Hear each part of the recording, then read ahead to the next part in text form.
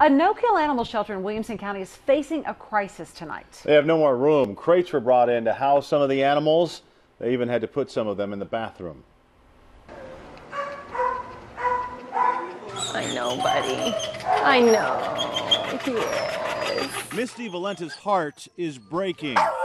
All these guys are waiting for homes. Hi, buddy. Time is running out for Lefty and his friend. Kitty Wan Kenobi is on the list as well. The other animals aren't safe either. We have guinea pigs in another kennel over here.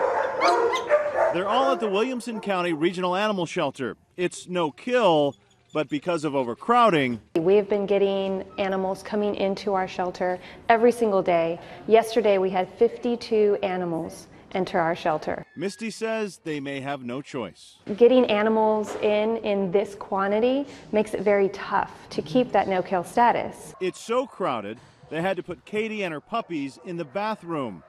Misty says it's also cat season, and they just can't handle all of these animals. In order to maintain keeping that live save rate of 90% or above, we need the community's help.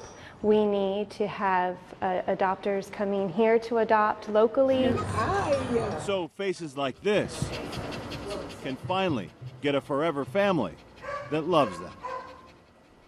The shelter also needs fosters, so if you really can't adopt right now, they're hoping you can at least keep it for a while, love it, until there's more space at the shelter.